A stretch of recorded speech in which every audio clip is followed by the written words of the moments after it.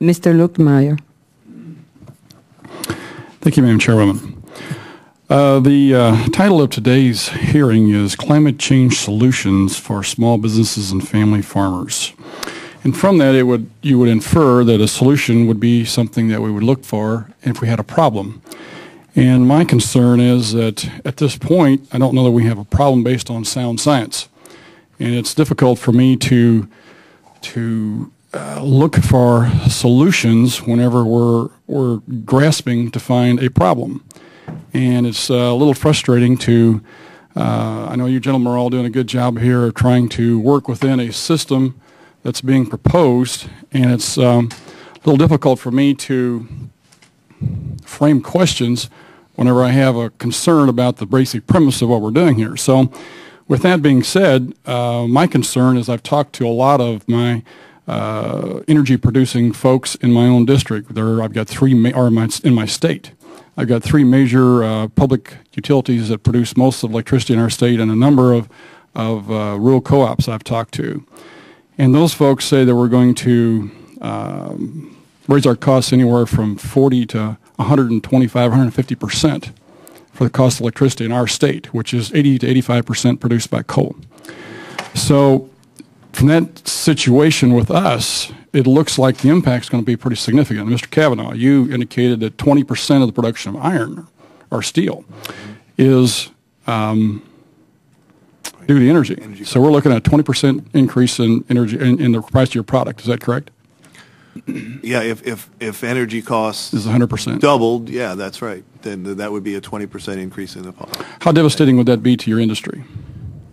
Well, that's it would be a tremendous impact, because if you say that right now a ton of steel costs $500, let's say, so that means it's going to cost $600, and you have steel coming in from other parts of the world that is still going to cost $500. So you're at $100 per ton. That's a huge disadvantage, and obviously it's more than could be absorbed and eaten to retain market share and presence and all of that. I mean, the consequence for the steel industry of a case like that, our only response to using less energy is to shut production off. So we would shut down the hot end, the melting ends of our plants, and that's where all the emissions come from. Most of the energy is used, but it's also where most of the jobs are.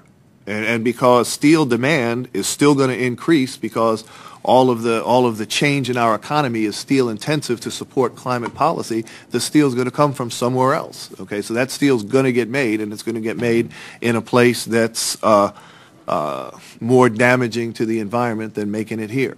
So what you're saying is that if this goes in place and we anticipate the costs as what they've been projected out to be, it'll probably decimate the steel industry in this country. Is that what you just said? Yes, it is. At that level, yes, it is. Mr. Johnson, Mr. Yoder, would you like to apply the implications of how it's going to affect the total cost of production for farmers? Are we going to be able to survive? Well, of course, we're going to survive. I mean, there's not much question. Everybody I know eats, and that's what agriculture is mostly about, is producing food. So we'll figure out a way to survive. I guess my question, let me reframe my question. I guess my question is, are we going to be able to produce food for ourselves, or are we going to have to import it because we no longer can compete on an international basis because of the cost of production here in this country? Sure. Just as steel. Well, as I indicated in my opening remarks, we think there's really not much question about what costs are going to go up for agriculture. Fuel costs are going to go up. Energy costs are going to go up. Fertilizer costs are going to go up.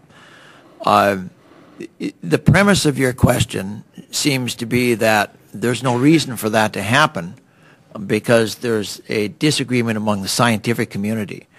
That's not really an area that I have expertise to talk about. But I will say that, you've got the international scientific bodies that have come to the conclusion that climate change is a real thing and it needs to be dealt with. We have a U.S. Supreme Court ruling now that is directing EPA under the Let me Clean Air interrupt just Act one second, sir. to deal with it. The crux of my question is this. Because of what's going on, what kind of impact are those rules going to have on you? Is it going to cause us to continue to not be able to expand or be able to utilize our farming ground in this country? And if so, how much of an impact is it going to have? Because at the end of the day, in order for us to find a solution, if there is a problem, we've got to find a way how we can mitigate that impact. Yeah, that is the principal reason that we are here suggesting the robust use of offsets in climate change, because as these costs increase relative to the policy choices that are made here and in other places around the world, there needs to be an opportunity for farmers and ranchers to recoup some of those costs. And the prescription that I've outlined in my testimony is that we want agriculture to be able to use offsets as one of those methods for adding some income to the bottom line instead of it just being a cost contributor. And we would argue very strongly that USDA has the expertise in that area, and that they should be weighing in on it. I'm over my time. Time Thank you, Madam is Chairman. expired, but I will allow for the gentleman to... Just quickly, I'd like to say, Congressman, that's why it's so important to do this correctly. If it's done wrong, it could be horrible for agriculture.